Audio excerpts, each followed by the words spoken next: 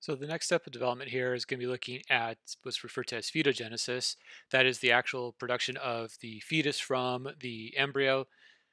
In this, we're going to look at things that are related to what's referred to as morphogenesis, where we're going to start with the anterior posterior dorsal ventral patterning that took place during the embryonic phase, and then we're going to expand upon that. So in morphogenesis, we're taking the anterior posterior development patterning that we had in the embryogenesis, and what we're going to do is we're going to start to have genetic modifications within the cells based off of expressions referred to as Hox genes or homeobox genes. These Hox genes and homeobox genes are going to modify their expression based off of various growth factors, the same growth factors that we looked at just previously in terms of BIMPs and ADMPs. But we're also going to start seeing epigenetic regulatory expressions, which is going to turn on and off various aspects of genes so that even though we're all coming from a single cell, all the various cells that make up all the various tissues and organs of the body will have various genetic expressions. This genetic expression is based off of the amount of RNA that's being expressed and the proteins that come about from this RNA expression. Based off of the RNA expression and the proteins that are coming about, we're going to start to have a morphological shape take place during the fetogenesis process where the embryo is going to start to turn into the parental organism over time. And it goes through the full cascade of evolutionary patterns in this process, all based off of Hox gene expression leading to the morphogenesis.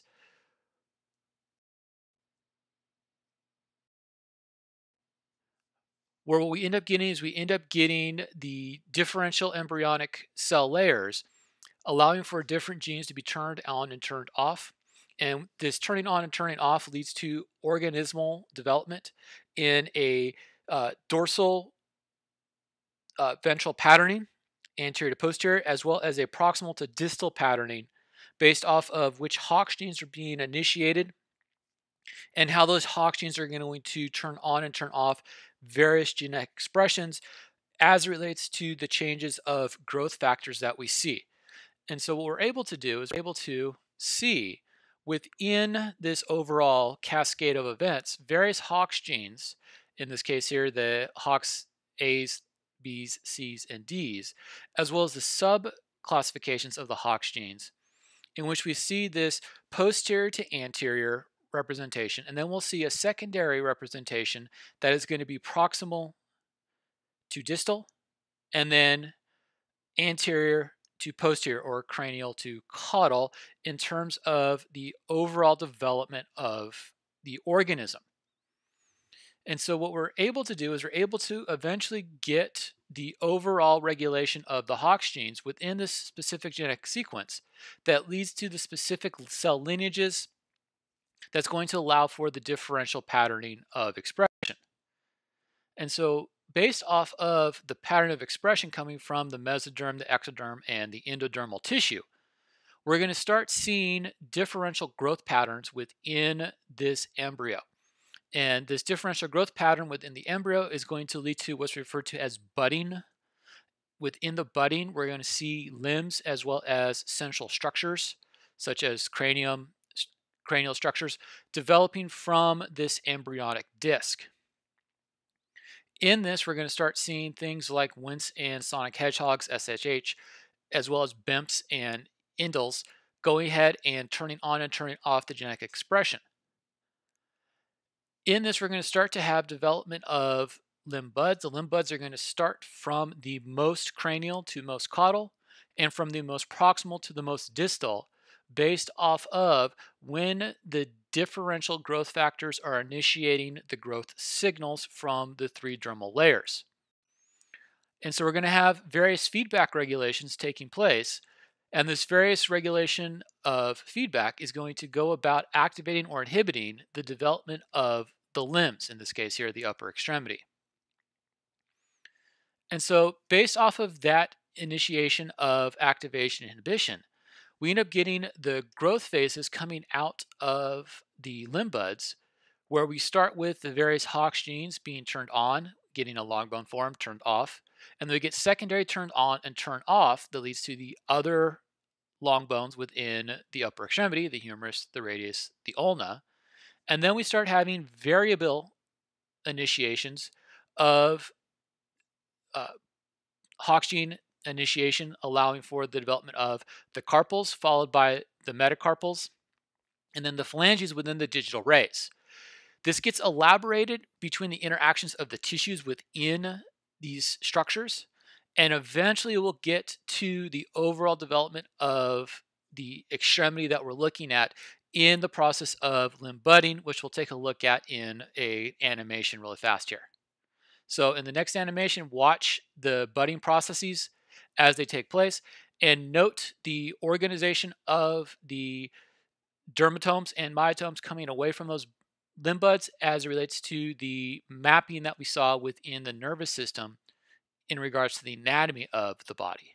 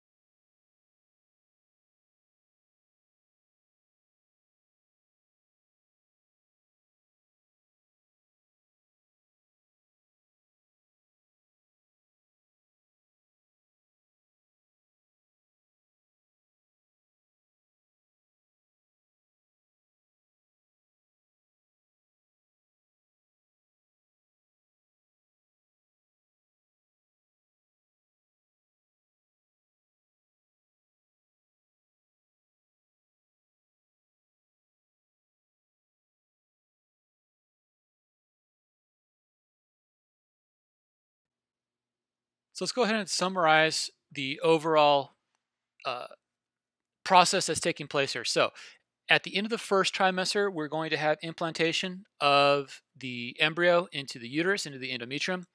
We will have growth to a few centimeters. We're going to have increase of mass to a few grams. Even though it's the smallest and the lightest, it's going to be the greatest amount of growth that we see. We're going to see early system development. During the second trimester, we're going to see expanded growth of the fetus with expansion and integration of the systems. During the third trimester, we're going to see maturation of the systems to the point where it becomes ready for the external environment. And by I mean the fetus.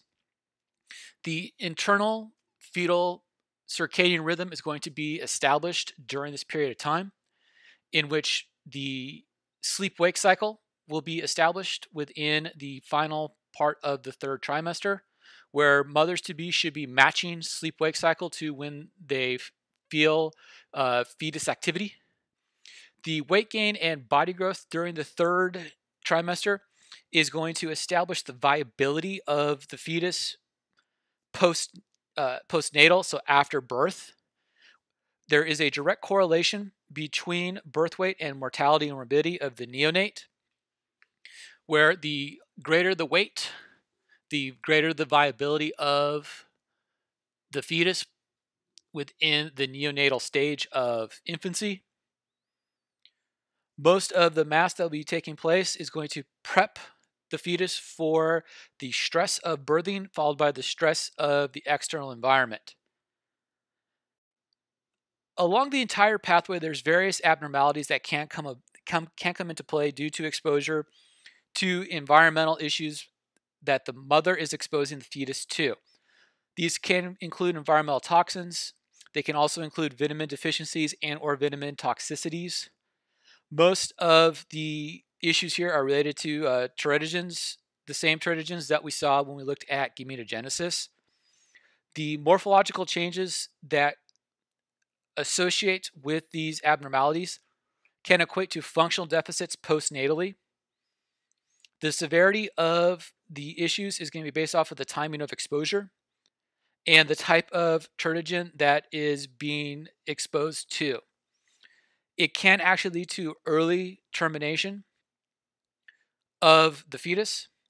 In the packet, I've given you a table of, or excuse me, an image of various times at which issues can arise. The earlier within fetal development that teratogen exposure happens, the less viable the fetus will be and the more apt for self-abortion there will be.